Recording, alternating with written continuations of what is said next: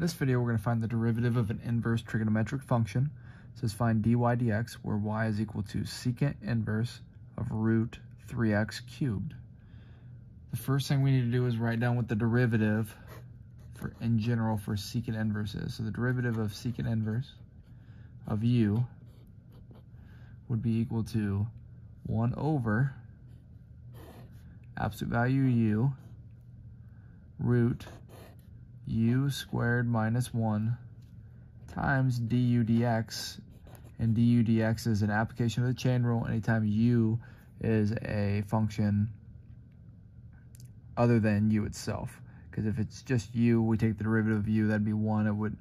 We would really not have an application of the chain rule there. So anytime u is some other function, we're going to start with secant inverse here, and we're going to say y prime is equal to 1 over absolute value of u, so it'd be absolute value of root 3x cubed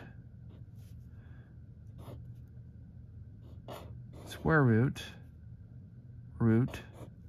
3x cubed squared minus 1 times the derivative with respect to x of root 3x cubed.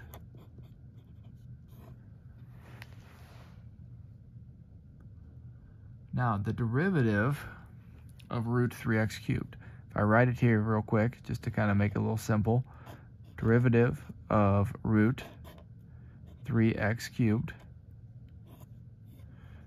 I bring the half to the front, so that'd be 1/2, this is a chain rule, 1/2, 3x cubed to the negative 1/2, right? So square root is a power of 1/2, I bring it to the front, subtract 1 from it, I get negative 1/2, times the derivative of 3x cubed. Well, that's going to equal 1/2 3x cubed to the negative half times the derivative of this, which would be 9x squared. So I end up with, when I multiply this into the function, I end up with 9x squared on top over 2 root 3x squared, or 3x cubed. So I can plug that in here for this derivative, and I have y prime is equal to 1 over absolute value of root 3x cubed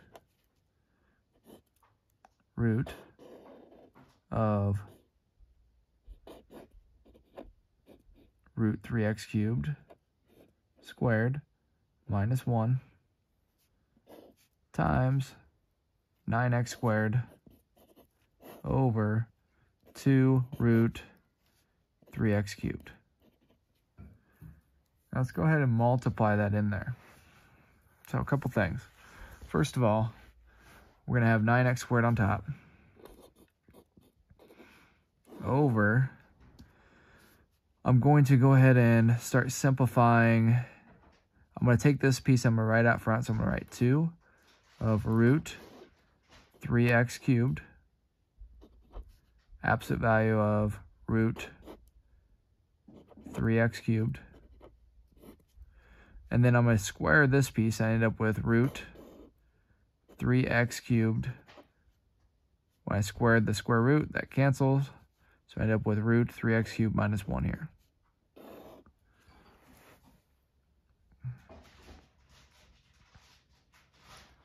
So, what can we do to simplify this a little bit farther? Well, if I rationalize the denominator, I could do that. I could rationalize the denominator a little bit, and by doing that, yeah, it might make things a little bit more simple. So let's multiply by root of 3x cubed over root 3x cubed. So I'm really just worried about this piece here.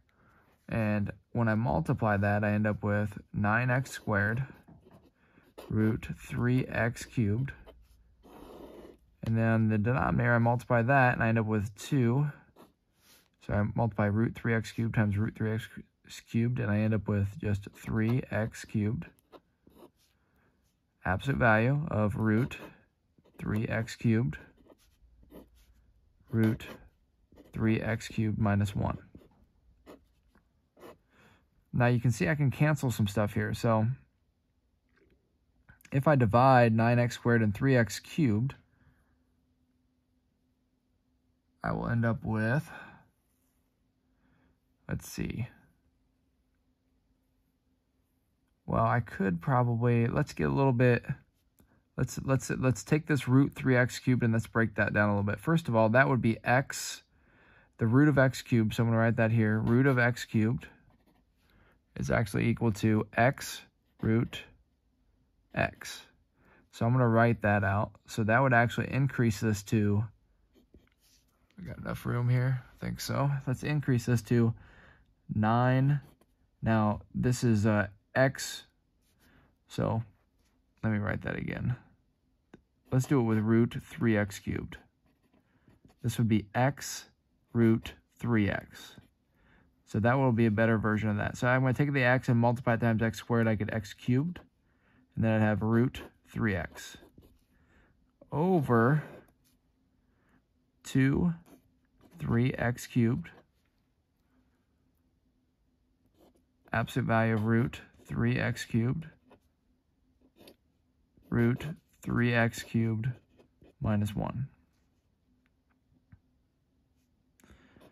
I now can divide this piece with this piece, so that's going to cancel completely, and I'll be left with just 3 on top. So I get 3 root 3x over 2 absolute value of root 3x cubed root 3x cubed minus 1. And that would be the derivative in its most simple version for secant inverse.